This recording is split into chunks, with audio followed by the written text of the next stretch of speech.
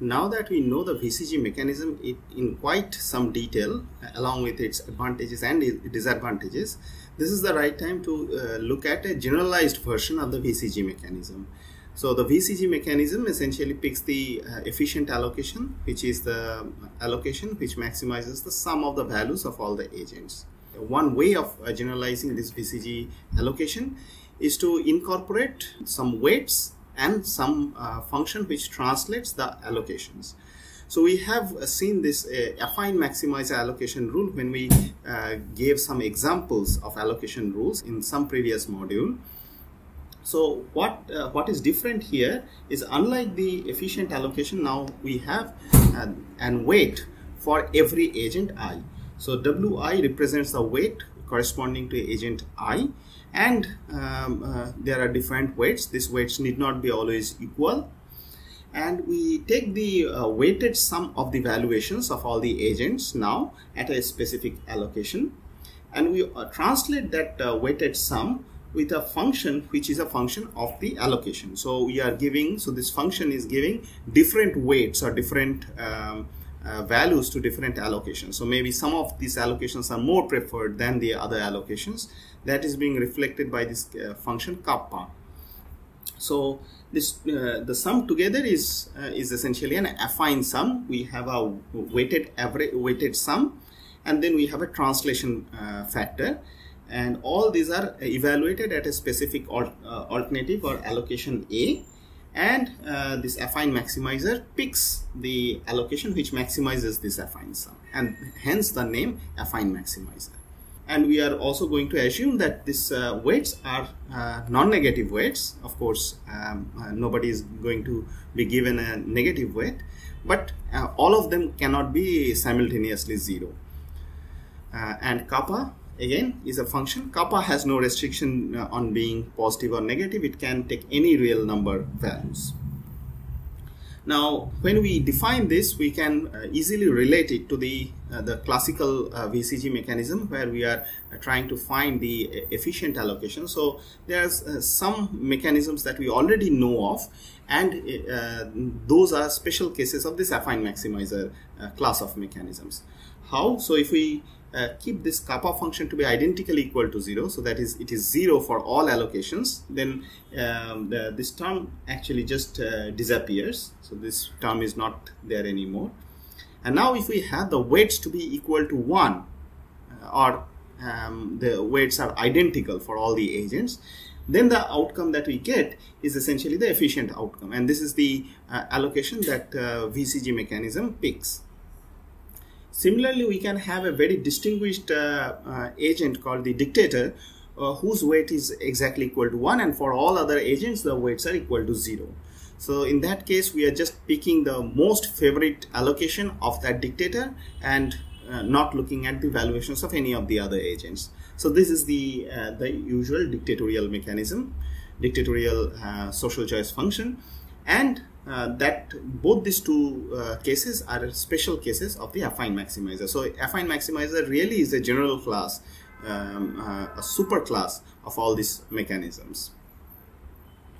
What we can observe is that this because this Wi's can now be different for different agents, this mechanism is not anonymous anymore. So in the efficient allocation, it was anonymous because even if we change the identities of these agents, so what that means is if the agents' names are permuted, that then those new agents now get the permuted valuations, but the sum of the valuation still remains the same. And you are picking the alternative, so just by permuting the agents, you are not going to change the outcome. But what can happen in Wi's, because these Wi's are chosen for each of these agents, when we are permuting, we are actually giving different weights to these different valuations now. And because of that, the allocation might change, and therefore it might not be anonymous anymore. So this is one important difference than the VCG mechanism. So k could be a non-constant function. Of course, we have assumed here a constant function, and the interpretation is, as we said, it is giving different importance to different allocations. So some of the allocations are given higher importance in the final social choice outcome, and some of them are giving lower importances. And as we have already said, that affine maximizer is a superclass. At least the allocation part is a superclass of the VCG mechanisms. We'll ask a characterization question, so something very similar to the GS theorem, or even in the restricted domains like single peak preferences or the task allocation preferences. We have seen certain characterization results that if we need these properties, then this is the class of mechanism. In the case of single peak preferences, it was the median voter rule. For the task allocation, it was the uniform rule, and we'll see a very similar result in the context of mechanisms with transfers in this setup. So, but in order to define that, we'll have to first define one additional property, and this property is known as the independence of non-influential agents. The purpose of this name will become very evident when we define it. So it says that whenever there exists some agent whose weight is 0, so it has no importance in making the final decision, but there could be a situation where there are ties. So suppose there are this affine maximizer sum is the same for two different alternatives, two different allocations. So in that case, what can happen is that we should not be making the choice of or break these ties based on the preferences of this agent whom we are going to call the non-influential agent, because it has no influence in deciding that affine maximizer sum, because its weight is 0. So if we don't do that, so for instance for that player for which the weight is 0, if the affine maximizer sum, the affine maximizer outcome remains consistent, so no matter whatever the preferences or the type of this non-influential agent is, whether it is theta I or theta I prime, doesn't matter, the outcome of the affine maximizer will be the same. So the tie breaking is not based on the types of this particular non-influential agent. The problem is, if this property was not satisfied, then the affine maximizer mechanism could be manipulated. And here is how it can be manipulated. So for instance, suppose there is a tie kind of a situation and there are two alternatives A and B, allocations A and B, and A is more preferred by agent I, which is a non-influential agent, that means its weight is 0. A is more preferred than B. Now in the preference profile where you are actually outputting B, there because agent I, if you break the tie in some way, so let's say you are looking at the bottommost alternative of that player I, then this agent will always be incentivized to misrepresent its preferences. It will present itself as if it values A less, because in reality that A will be the outcome that has been chosen, and it prefers it more than the current outcome. And so therefore one can easily construct an example if we break the tie by looking at this agent I's preference or the type, then this affine maximizer might not be truthful anymore. And that's a very subtle point, but sometimes it is not so much highlighted. So I thought that I should make it very clear that independence of non-influential agents, if we assume this property, that is for those players whose weights are 0 in the affine maximizer sum, the outcome of the affine maximizer sum should not depend on their types. So it should be same for all the types of that agent. So that is essentially this property. And if we assume that property, then we can actually show certain good results. So we can show that this mechanism, the affine maximizer rule satisfying INA, is implementable in dominant strategies. So of course we have already discussed about this tie breaking rule. As long as the tie breaking rule is consistent, we'll have this INA property satisfied, and then all that we need to show is something which is very similar to the proof of Grove's mechanism. So the property, so what is how we are going to define the payment, right? So as before, we are going to say that this mechanism in the quasi-linear domain is implementable in dominant strategies. That means there exists some payment which implements it in dominant strategies, and this theorem does not say anything about it, so we will have to construct it. So here is how we can construct that. So we can define, so this is the payment under this affine maximizer rule for this agent I when their reported types are theta I and theta minus I. And on the right hand side we have a large expression. Let us go over them one by one. So let us first start with the innermost expression. So this is quite similar to the case where we are looking at the agents except agent I, the sum of the valuations of all the agents except agent I at the efficient allocation. So here the efficient allocation is being replaced by the affine maximizer outcome, affine maximizer allocation, and also the sum of the valuations is being replaced by the sum of the weighted sum of the valuations. And as before, because this whole term, so remember what was this term in the case of VCG mechanism. So it was just the sum over all these theta j's at that a star, which was the efficient allocation, and we are summing over all j not equal to I. Here we are also doing the same thing, just that we are putting the corresponding weights and also adding this function kappa. So kappa is something like a translation on the allocation. It has no relationship with the agent's valuations anymore, so we can keep it as it is. And then we are summing over all the weighted sum of the valuations of all the agents, and this whole affine sum is computed at the outcome, at the affine maximizer outcome. Now, similar to the Grove's payment, we had this term hi of theta minus I, which is not dependent on agent i's type at all. So it can be any arbitrary function. And finally, we'll have to divide it with respect to 1 over divided by wi, which is the weight associated with this player I.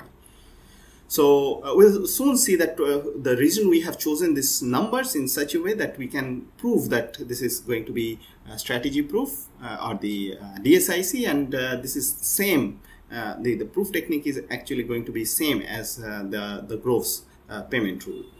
And this expression is when the weights are positive.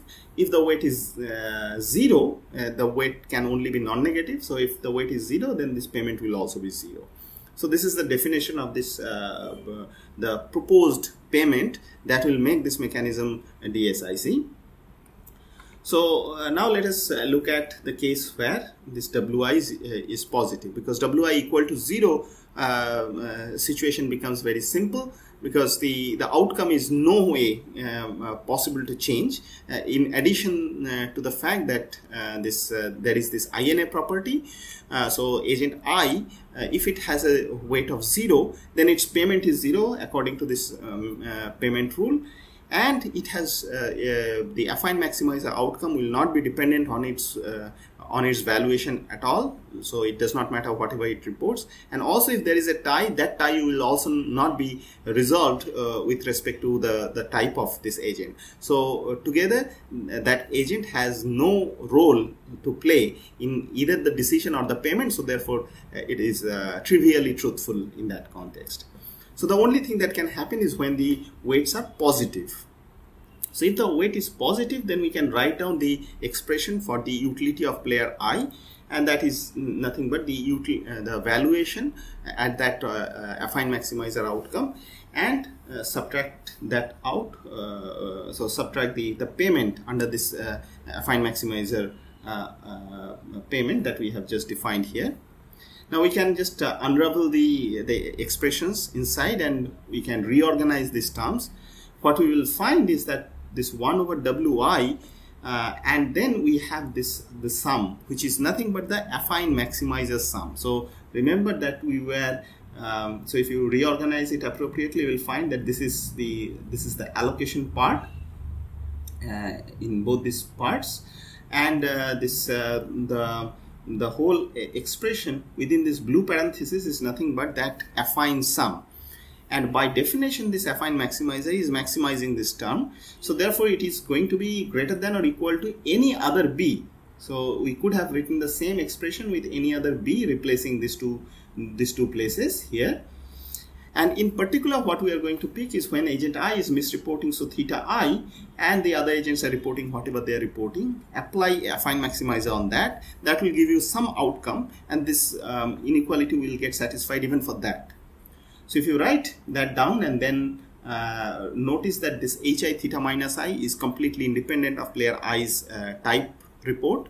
So it does not really matter. So it remains the same in both these sides of the inequality.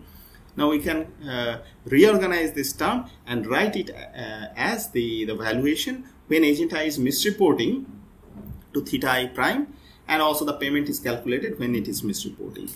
So what we have actually shown here is that when agent I is reporting its type truthfully, it is weakly better off than reporting its type untruthfully.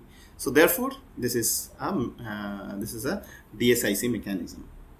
And we have already considered the case of weight to be equal to 0, because it has no role to play in the decision making. So therefore it is this is trivially truthful when the weight is actually equal to 0.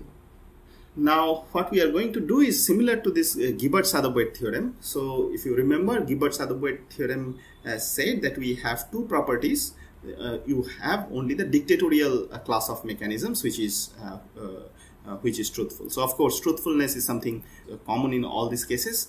Now in this case we are going to consider a very similar setting where the types are unrestricted in some sense. We'll say that there is no additional restriction being put apart from the fact that it is picking those allocations from this allocation space and can take any real value. So if that is true in this unrestricted space of valuations in the quasi-linear domain, we can actually do an analog of a GS theorem. We can characterize the class of DSIC mechanisms in this quasi-linear domain, and this result was given by Roberts in 1979. So if we have this set of allocations which has at least 3 elements in it, and if the type space of every agent is unrestricted, then every onto and dominant strategy incentive compatible allocation must be an affine maximizer. So it actually says the whole space together. Whenever we have ontoness and this dominant strategy incentive compatibility condition, the unique class that we can have is the class of affine maximizers. So why is it similar to GS theorem? Because in GS theorem also we have assumed that the agents can have any preference ordering, so unrestricted preference ordering over all these alternatives, and then only we have a dictatorial result. And similarly in this case also we are assuming that the types can be any arbitrary types. The valuation can take any values. So if we restrict our valuation class, let's say to submodular valuations when we are talking about object allocations, or additive valuations, which is just if you have a bundle of objects, the valuation of that bundle is nothing but the sum of the individual items. In those kind of situations, Roberts' theorem does not hold. Clearly there are more mechanisms which are truthful than only the affine maximizer rule. And that is essentially the domain restriction under this setup of quasi-linear preferences. So if you are interested in the proof, we will not do the proof in this class because the proofs are really long. If you are interested, you can take a look at this very short and simple paper called Two Simplified Proofs of Roberts' Theorem by Lavi, Mualem and Nissan. This has 2 different simple proofs of the Roberts' theorem.